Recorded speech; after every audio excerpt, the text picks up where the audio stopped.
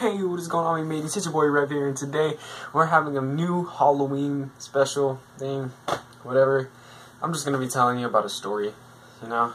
Not really much of a big story, you know, cause I'm kinda tired right now. I'm gonna take a shower in a little bit, but yeah, comment down below if you know who I'm dressed like. Not that many people have guessed, but yeah. But some people have. And since today is Halloween, I'm going to share a little story time with you for Halloween. And yeah, let's just get right into it. I went trick-or-treating whenever I was in the first grade. I was only 7 years old. My brother is 7 years apart from me, so he was in 8th grade. So, he was 14 at the time.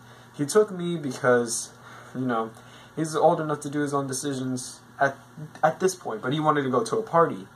So what happened was, I couldn't be left alone with any of my sisters, so I went to the party with my brother. It was kind of stupid, but that's the way it had to be. So it turns out, what happened was, my brother was getting into an argument with this one guy, and he was just facing off at him. He was like getting up in his face about it, and then that's whenever I came in. I was like, wait, what's going on here? And the guy said, do you know this tool? And he's like, yeah, it's my little brother. What do you have to say about that?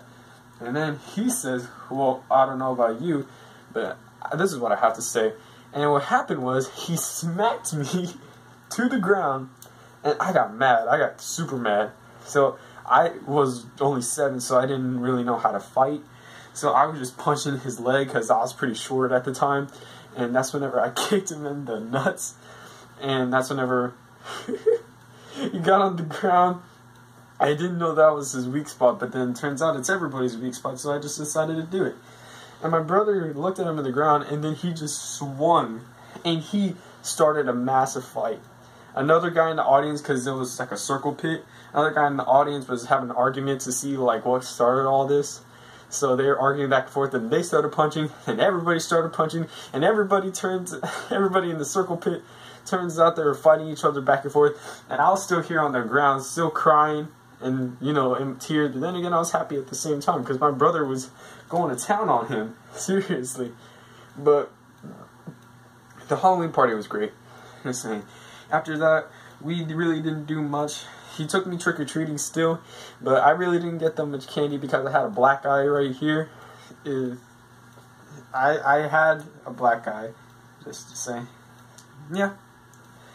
And just to let you know, if you guys haven't seen any of my videos, I have a blue like vein right here. It's only because that's the reason why it's there. I got slapped like super like at the moment I thought it wasn't really that hard. Then he slapped me super freaking hard, and whenever my mom went to come pick us up, that's whenever I started to feel it more.